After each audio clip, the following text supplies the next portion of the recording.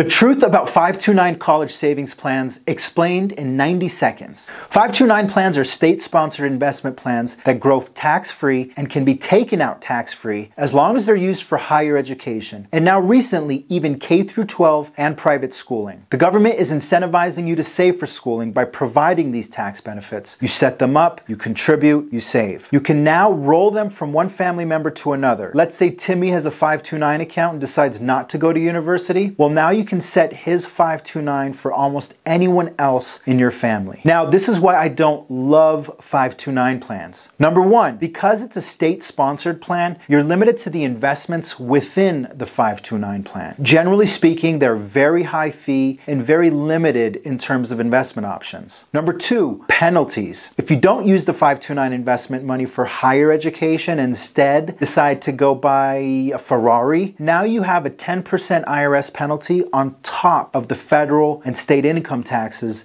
that you owe on the growth. Important to note that the Secure Act 2.0 does now allow for 529 accounts to be rolled over into a Roth IRA. However, that has to be set up for at least 15 years. Follow Strand Life Wealth Management for more tax and investment tips.